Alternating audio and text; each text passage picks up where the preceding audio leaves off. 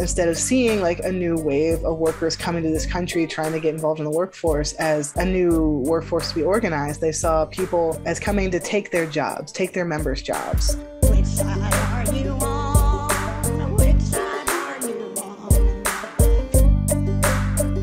on? Our next guest is friend of the show, Kim Kelly. This is the first time, I think this is the first time that we actually have you on the radio. We've done some extra stuff like online stuff, but I think this is the first time we've actually had you on the radio with us.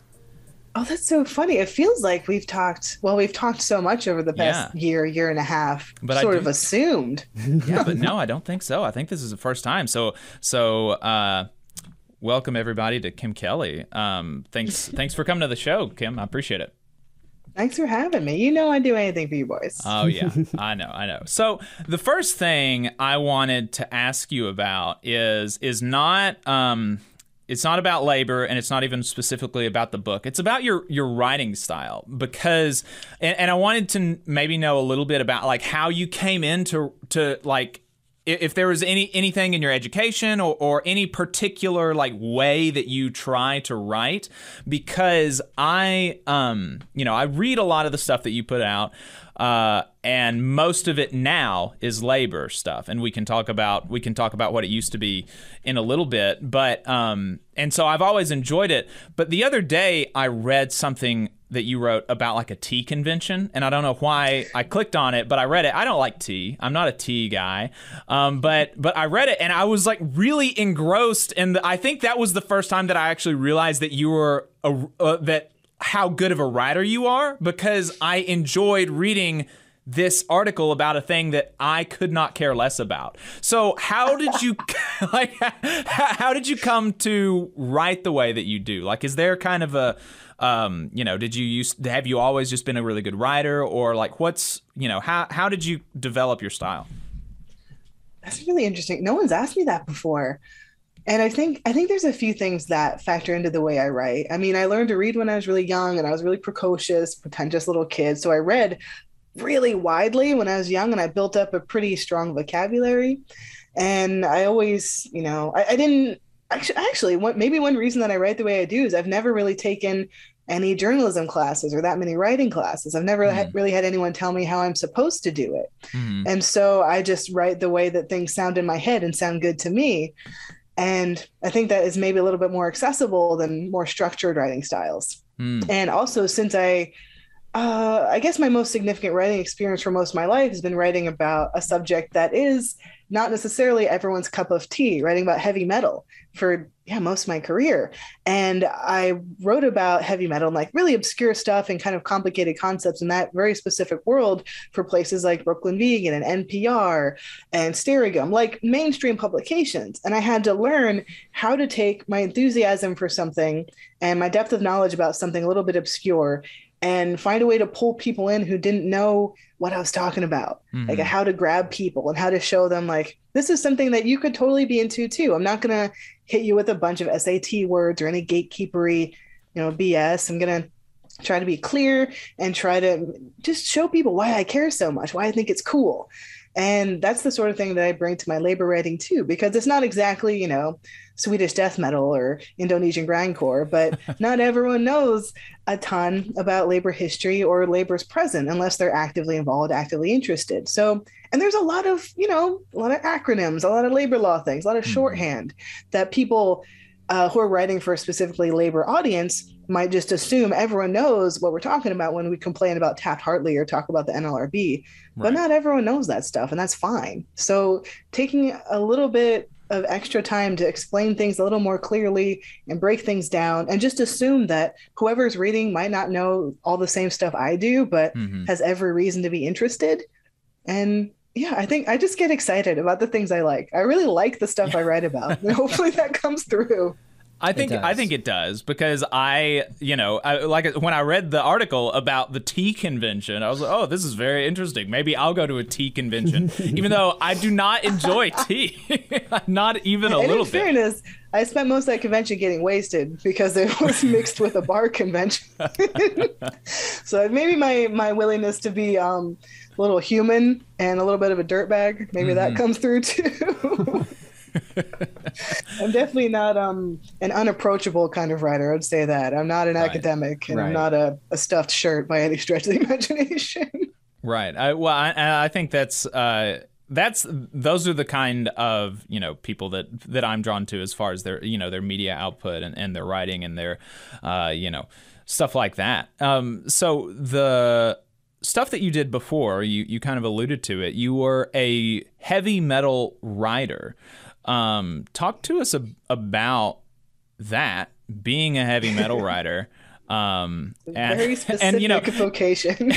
It's a very specific vocation. And when we say heavy metal, we don't mean even the kind of popular scene metal, right? That was. We're not talking about Metallica, though. I did interview Lars Ulrich. He was much more pleasant than me. or even Metallica, or like Asking Alexandria or Under Oath, or some of those folks. Like those are the kind of bands that I was briefly really into when I was in middle school and high school, and I asked you about some of them, and you were like, I have no idea who these people are, and so I looked up some of the bands that you listened to, and it was like totally indecipherable, and so totally different genre, caveman noise. when we're talking about heavy metal. So how did you get into that kind of writing about this indecipherable genre of music? You can catch a word here or there if you know what you're looking for, but it's a very not a very accessible type of music, whether it's multifaceted, whether it's black metal or death metal or grindcore or industrial. Like there's a lot of different ways to be part of the extreme metal category. But I got into it when I was pretty young because I grew up, I think I might be a year or two older than you, but I'm 34 now. So when I was growing up, like 13, 14, that's when nu metal was huge. And I got into those kind of bands like Slipknot, Paraman 5000, all that stuff. But I was always drawn to the more aggressive parts of it. So it was kind of an easy jump from Slipknot to Cannibal Corpse and Morbid Angel and, these really, aggressive death metal bands. And something in it just spoke to me. And I'd always wanted to be a writer. I wasn't sure what kind, but I happened to be, and this is like a total lucky coincidence. I happened to be writing for my county newspaper when I was 15, like just writing about like politics and sports and stuff for their teen section. And that was right the same time that I got into death metal, more extreme metal. And they let me do record reviews and do band interviews. So I was like writing about Pig Destroyer and Behemoth for like the Burlington County Times. And I just started writing for more zines and web zines like they were then, and like little local zines, and got an internship at Metal Maniacs. Like I just kind of decided I'm going to write about heavy metal. That's the thing I'm going to do. And I did it for a really long time. And I was pretty pretty good at it. I was probably the best known woman writing about metal in the US for a pretty long time. And it was an interesting world to live within because I was not only writing about metal, I was throwing shows, I was touring with bands, I worked at a record label, I did promo, I kind of did a little bit of everything. And that was my real world education. I went to college, but I didn't put that much effort in. So being out in the world and meeting all these different kinds of people, that really kind of opened my mind a little bit, because I'm from a really rural, isolated area. And by the time I was 27 or something, I started working at Vice in 2014.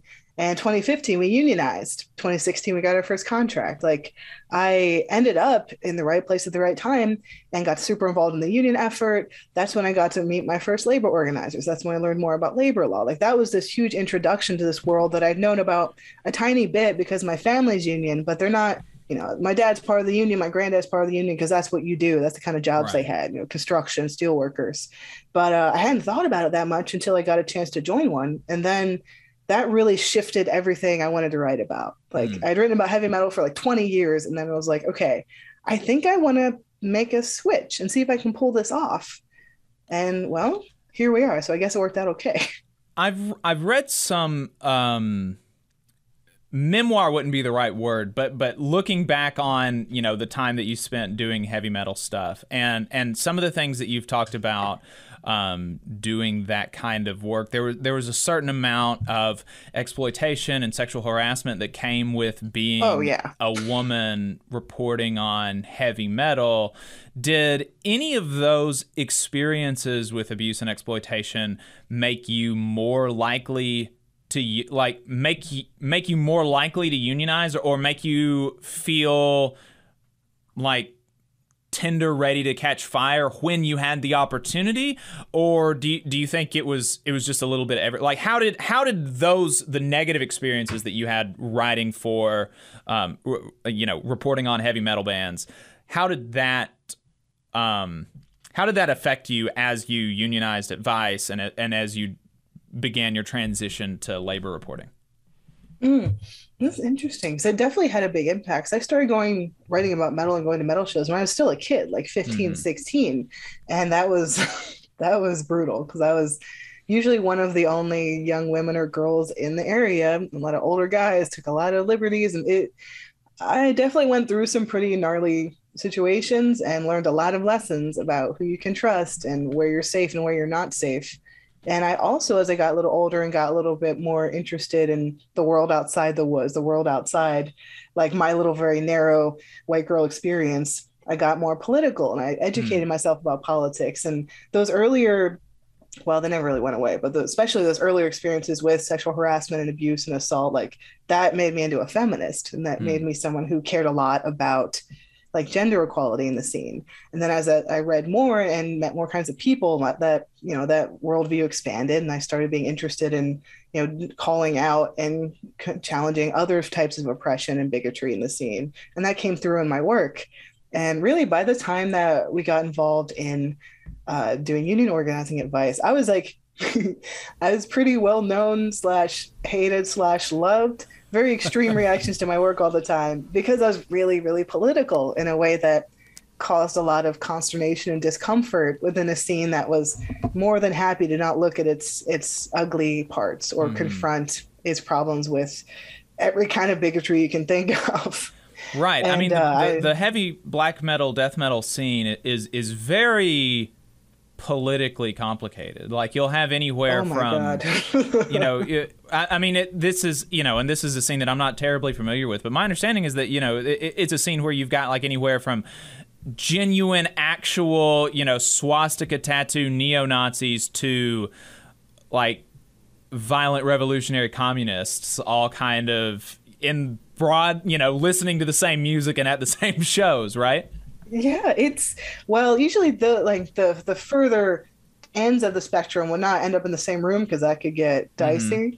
But the thing about writing about metal and being a part of that world is like, yes, there's definitely different political extremes, but most people are in the middle. And it's in that same way that metal is kind of a microcosm for the rest of the world, the rest of our society. Most people are just kind of in the middle, trying to hang on to the parts they enjoy, trying to tune out the stuff they don't like. And the people in the middle will either ignore you or get upset when you tell them, like, yes, I understand you like that band, but they're really anti-Semitic, or like they really hurt this woman. Like, I'm sorry that something you enjoy is complicated, and I'm sorry to be the person to tell you, but this is something that's important for you to know, like when you make your decisions about who you're going to support, who you're going to go see. And I mean, you could say that about any community in this country, right? Like any social group. Right. And I guess just having that political viewpoint and then being offered an opportunity to do something material, like by unionizing, by actually improving our workplace, by actually improving the experiences of like the most marginalized workers, like that was huge. Like that fit perfectly into the politic I was developing and into like the other activism work I was doing in New York at the time. Like it all just made sense. And I was like, well, of course this like loudmouth lefty heavy metal girl is in a union now. Like, I guess that tracks. And that's what I still am. Like I've kind of been the same for a really long time. I just turned my laser focus to a different struggle, even though like I'm still covered in tattoos and, you know, listen to heavy metal all the time. I'm still a metalhead. It's just, you know, I buy different large Gildan shirts with different logos on them now that I collect union merch instead of metal merch. Right.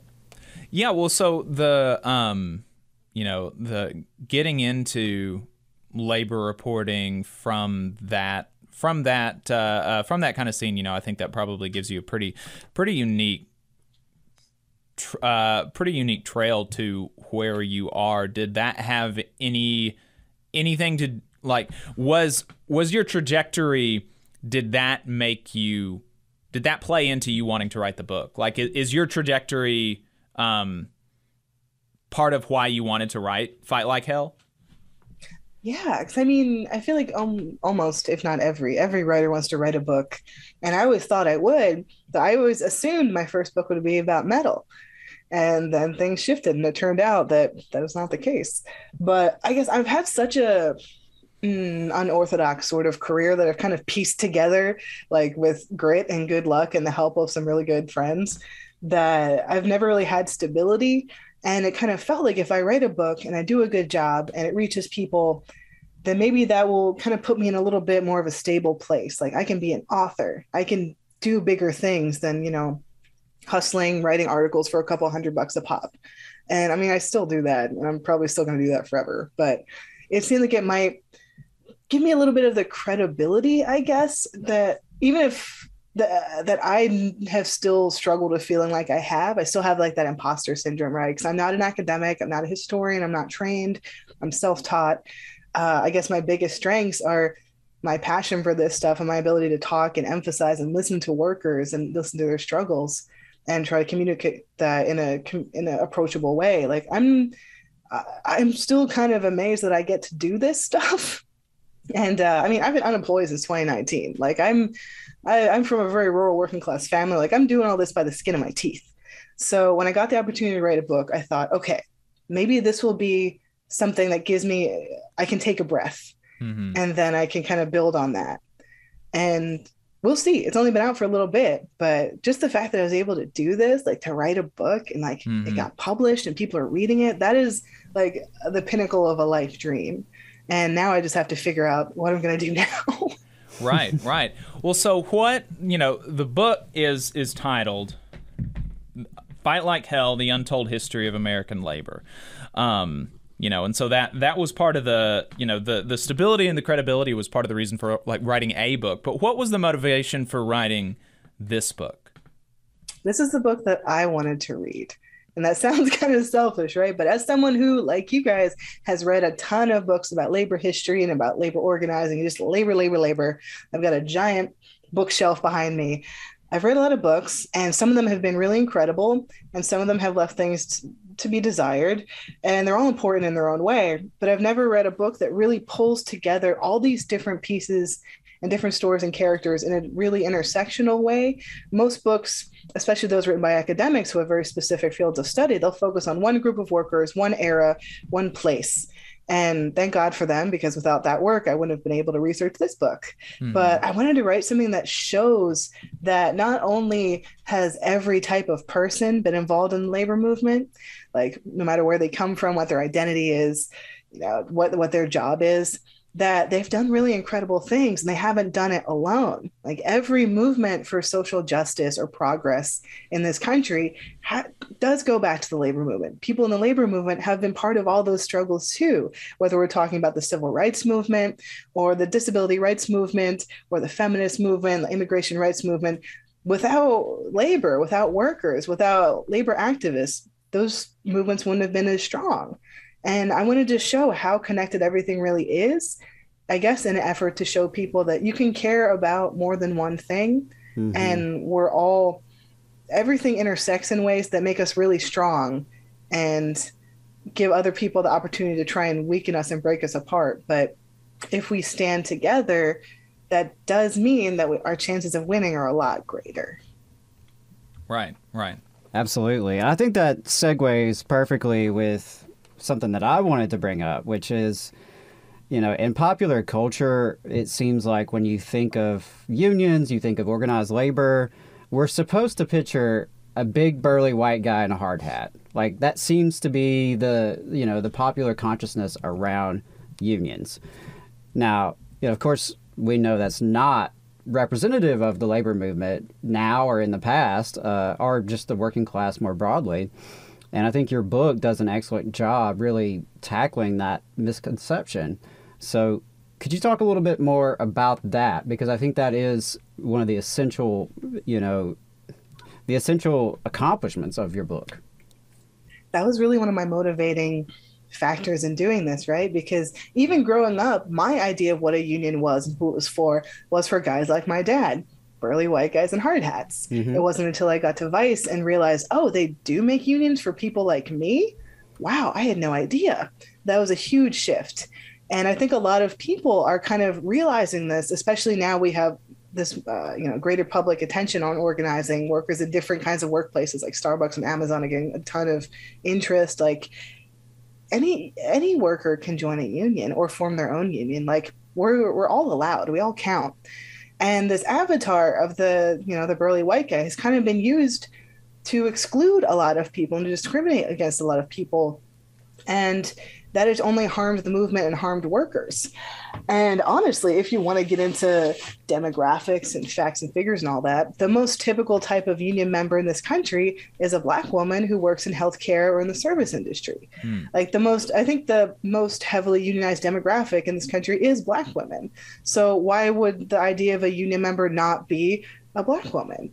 And there's probably a lot of reasons why it has been more convenient to push other ideas of who a union is for. But in this book, I wanted to make it very clear that, yes, the white guys in hard hats, they're there. We love them. Shout out to the boys. But so many other types of people have done such important work and have been here since the beginning. That's the thing. It's not a new thing that, Black and brown workers and queer and trans workers and different types of workers that don't work in traditional automotive industries or manufacturing industries. Like that's not new. We've always been here. And I wanted to make that very clear because I think that making that crystal clear is a way that we can show those people that this is their movement too. And that they are they've always been part of it. We've always been part of it. The narrative might have left us out, but that doesn't erase the accomplishments of what we've done.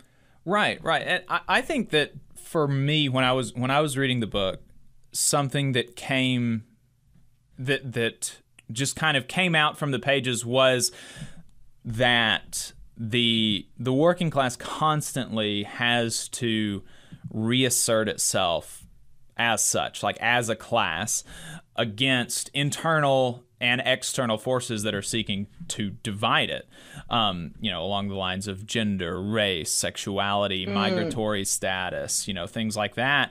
And where workers divided, they lose more easily. And where they're not divided along these lines, and where we incorporate and encourage people that are part of these marginalized groups that have always been part of the labor movement, even if they've been relegated to the sidelines. When we bring them in, it's better for them, obviously, but it's also better for everybody else. What do you feel like, whether in your book or not, but what do you feel like is the best kind of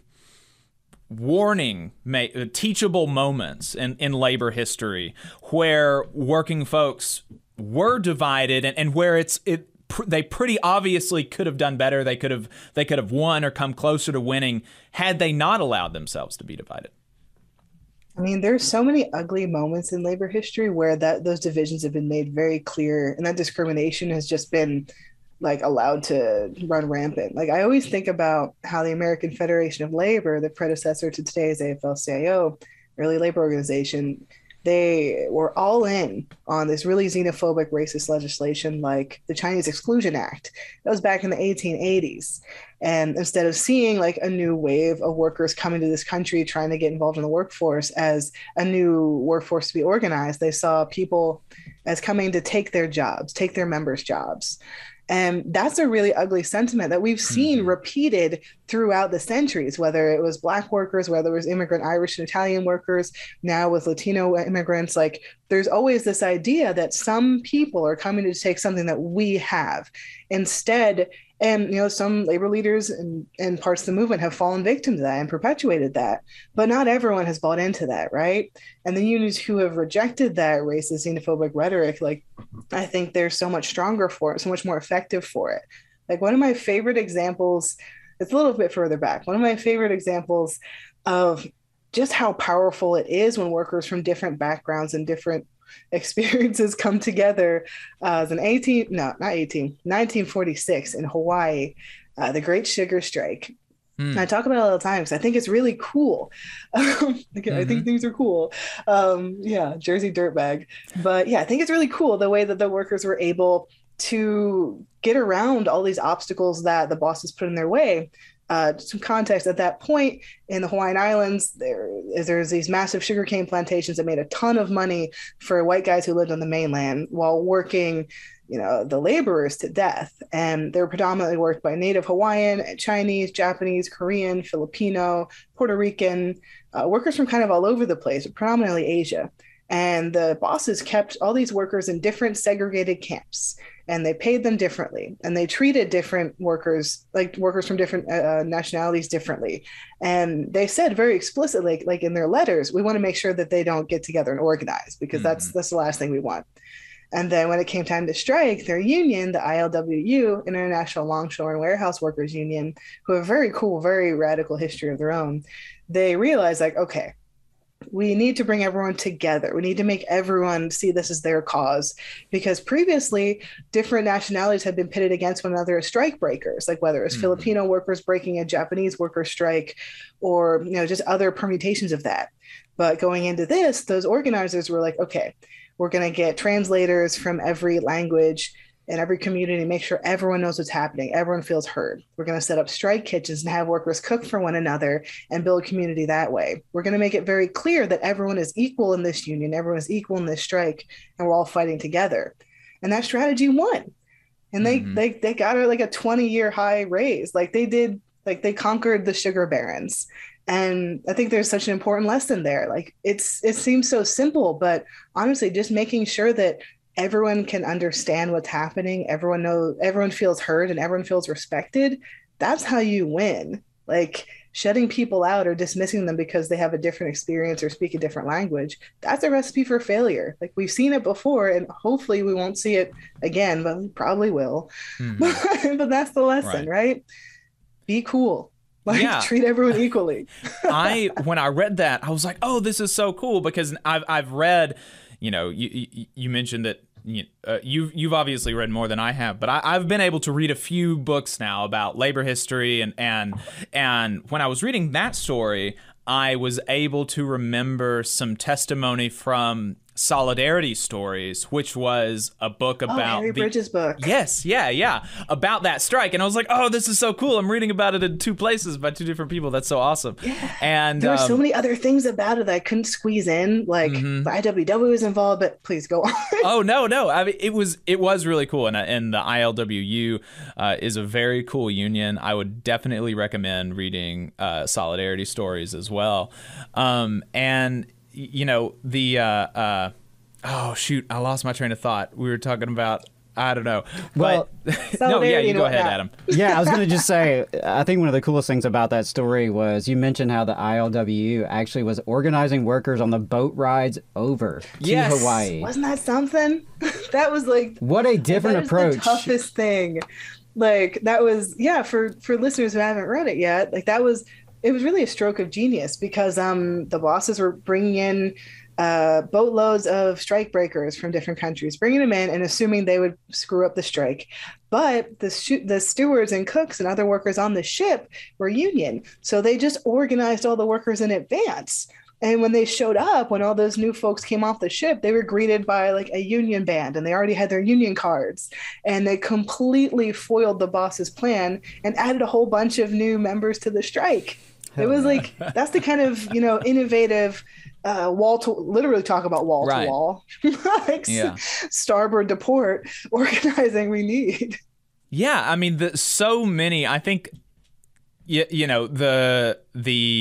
idea or the response to a whole lot of people being brought in as strike breakers, which is would just be to try to not let them in, or try to get them deported, or not be able to immigrate here, or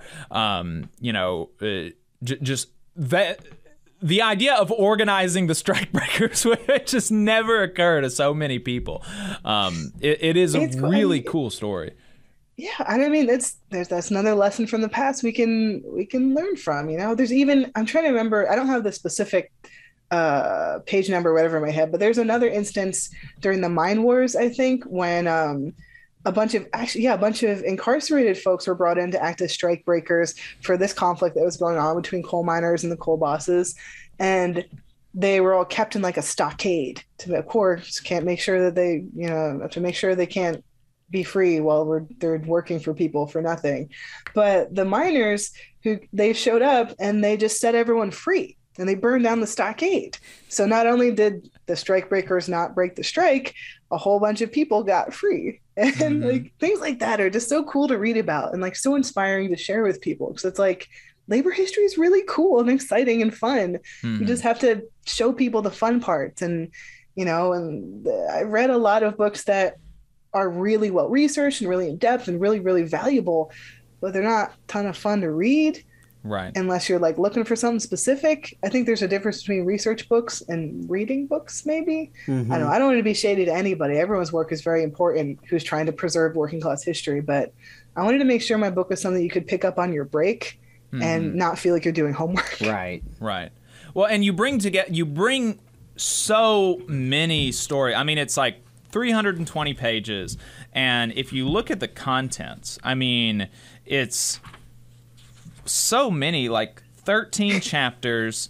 Each chapter is a specific type of worker, and in each chapter for each type of worker, you tell, you know, 2 to half a dozen to 7 or 8 different stories about each of those different types of work. So it's really pulling together so many different things. And you know, while we're on the topic of maybe marginalized workers or bringing people together, you know, I think the chapter that you have about the queer workers was very cool. Or maybe it was in a different.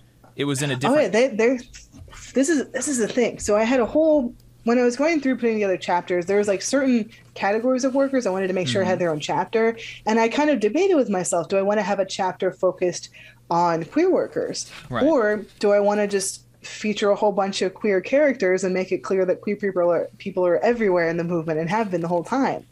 And I decided that was the best way to go. Yeah, because that's true. But I think the chapter you're talking about, the Movers, chapter 9, that just happens to have a ton of queer characters, and I thought that was kind of fun. Just because I think even in the intro to that chapter, I talk about how when people think about transportation, it's mostly like the Teamsters or whatever. It's like, well, let's talk about flight attendants and marine cooks and stewards and trans truck drivers. Like I tried to kind of take these, even the most traditionally like masculine white coded ideas of like the manufacturing worker or like the factory worker or the miners. Like I wanted to take those and make sure that those were like the queerest or most feminine or whatever chapters, because like everyone else has been here too. Absolutely.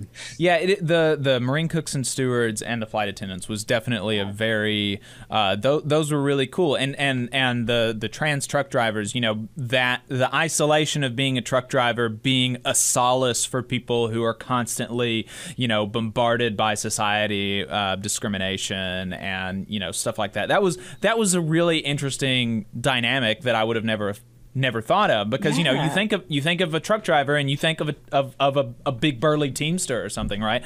But trans truck drivers are apparently like a not uncommon phenomenon.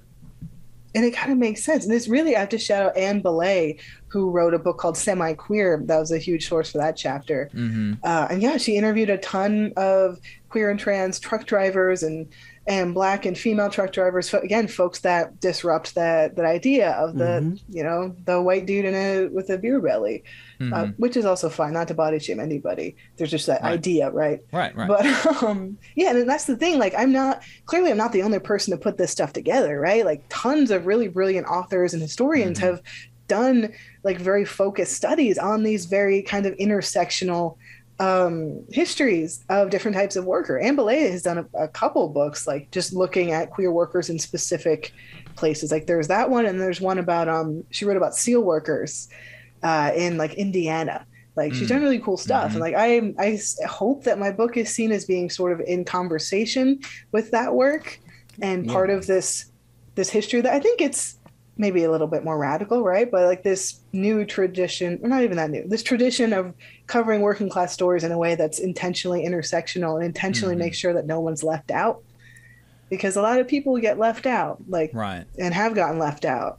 And I wanted to scoop up as many of them as I could Mm-hmm. fit and put them in a book that people could find at like Barnes and Noble Right. and read, and then hopefully go through the bibliography and follow the breadcrumbs and find all the other cool stuff out there. And it Like, was I it want was this really to be cool. an intro. Yeah, it was really cool seeing the characters like that being brought out, but also other characters fighting for them on the basis of their different identities and the, you know, the way that they're, you know, the Marine cooks and stewards, some of the things that they fought for was like, you know, freedom to be gay and like not, you know, not be fired and things, and that's, Yeah. and this was happening.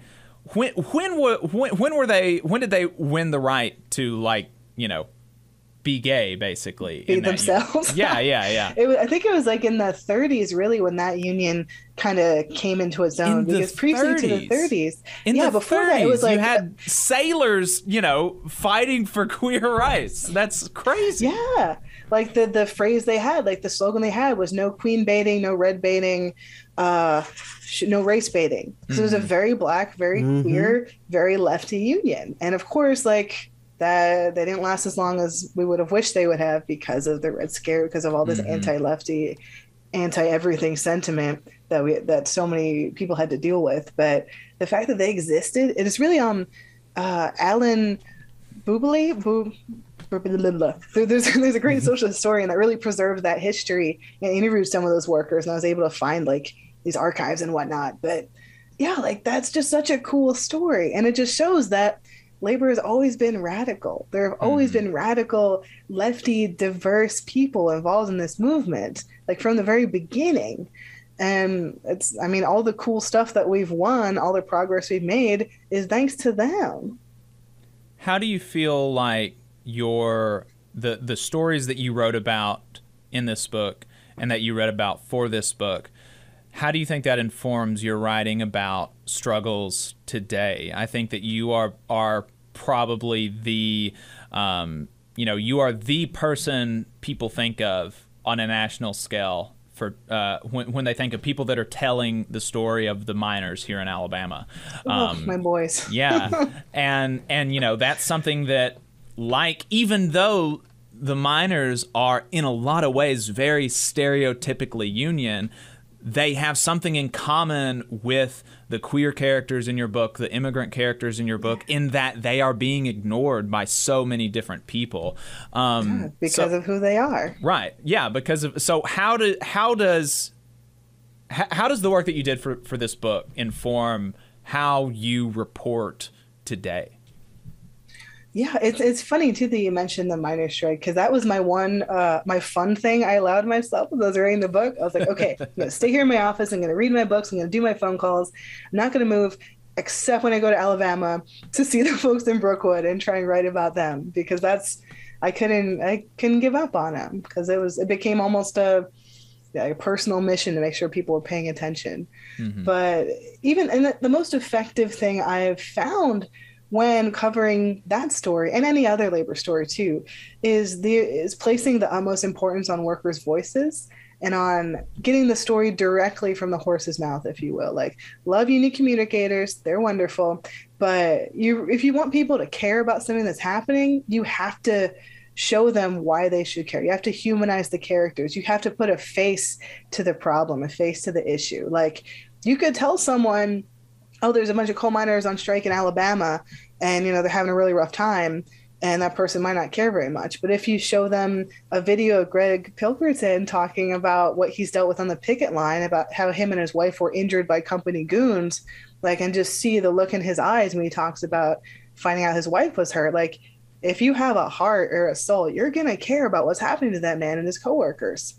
Right. And that's just the biggest lesson I've learned through writing about labor in general, is like, put the workers first and do everything you can to show that people are flesh and blood characters, and that every worker deserves, sympathy and solidarity, even if you don't like the industry they work in, if it's a complicated industry, if they have views that are not lining up with your political views, like we can talk about that stuff, but let's make sure the workers are being taken care of first.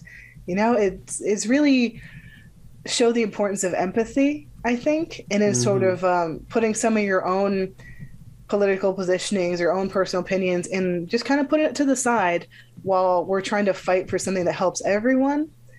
It's been interesting for sure, covering this strike in particular. But I mean, every labor story kind of has the same parts. Like it's workers versus the boss, it's labor versus capital. In some cases, in a lot of cases, it's very much a good versus evil struggle. And you kind of have to show the blood and guts of it and the heart of it to get people who might otherwise just click past it to pay attention and think, oh, these people are just like me, or just like my aunts and uncles, or just like my grandparents. Oh, it sounds like they're having a rough time. Like maybe I should look into this. Maybe I should post this. Like, yeah, you got to grab them by the heartstrings, really. Yeah, you mentioned that sometimes it really is like a good and evil thing, and some people, and I don't know where they would get this idea, they've accused me of having like black and white thinking about these issues, and No. and that I'm too biased or whatever, and Biased. Yes. Well, And I there's- know what side biased. you're on. I'll admit it. Yeah. and me too. there's something I think that religious folks get right, in that there are some people that I think are genuinely motivated by evil and wickedness, and Amen. and I will cop up to believing that in virtually all of these stories that we talk about, the bosses are, especially in this case, in the miners' case, I mean, there is nothing else that explains their behavior other than wickedness and evil, and like a Greed. desire to wield power illegitimately over others. Like there's just nothing else that explains it. I mean, even BlackRock came out the other week and was talking about like, yeah, this isn't like really great for our bottom line. You should you should Yeah, when resolve this. BlackRock is saying like, yo, you guys should chill a little bit, like BlackRock, Yeah. like the personification of corporate equity evil, are like, you're being a little rough with those boys down there. Like what more of a sign Right. does one of the owners need to be struck by lightning Right. to finally get the message? Right. Yeah. Maybe Pat Robertson would come out if that happened and say like, wow, I think God has sent a sign that it's time for this strike to be over. Gosh, and it's just they do this to such a group of folks that are so religious and so like they're just really nice people. Yeah. Like I feel so much for the miners and their wives and their families and their community. It's like it couldn't be happening to a nicer group of people. And like that's the thing. Like this is happening everywhere in the country all the time. Maybe not 1,000 workers, maybe not in a coal mine, but Right. there is some rich let's see, jerk who is trying to I'm on the radio, I gotta behave, Yeah. gotta keep my Jersey mouth in check. I'm in the South right now, but there's some rich jerk who has all the money he and his descendants and anyone he's ever looked at in his life could ever need, but still wants to have that power and control Right. over people Yeah. that he sees as less than. And that's what it comes down to, like people not respecting workers for the labor they do and the services they provide and the value they add. Like nothing would work, nothing would exist without workers doing it. Like any person in a C-suite who thinks that they're a self-made millionaire, billionaire is just a fool. You didn't make anything. Right. Right. Absolutely. We're out here preaching now. We're proselytizing. Amen. Amen, sister. Amen. I did come from a very charismatic religious background, so yeah. So Adam, did you have any other questions, or did you Sure. want to? Yeah, I guess my parting questions would be, why should the average Alabamian read this book, and what do you hope they'll take away from it? There's a lot of cool Alabama history in it, actually. That's one thing that I don't know. Maybe it's divine providence keeping an eye on me. But as I was doing my research, Alabama kept popping up in so many different places and different centuries of just workers taking power back, organizing, unionizing, striking.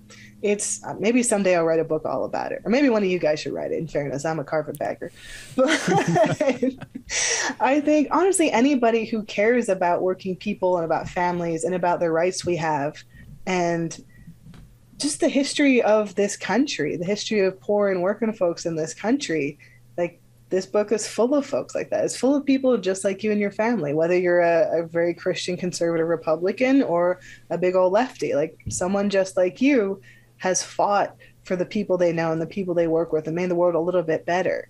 And I hope that people will pick this up and feel inspired and feel empowered and see themselves as part of that long and bloody and complicated and beautiful history and feel proud of themselves. Because, you know, I think the most noble thing you can do is leave the world a little bit better than how it was when you showed up.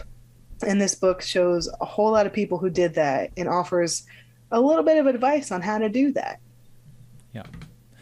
The book is Fight Like Hell, The Untold History of American Labor. The author is Kim Kelly. It is available anywhere you buy your books, as well as you can buy it online at Red Emma's, which is a worker-owned coffee shop and bookstore in Baltimore, Maryland, and at Powell's Books, which is an ILWU unionized bookstore. And if you shop through the union's link, a portion of the purchase will go towards their strike fund. Kim, thanks for talking to us. I appreciate it. Thanks so much for having me. I'll see y'all soon. All right. You just saw a clip from the Valley Labor Report. We are live every Saturday morning from 9:30 a.m. till 12:30 p.m. And we pride ourselves on keeping all of our content free to everybody so that we can talk to as many working folks as possible. If you support the work that we're doing, you think that it's important, you think that it's good, then consider making a monthly contribution to the project, and you can do that on our website, tvlr.fm.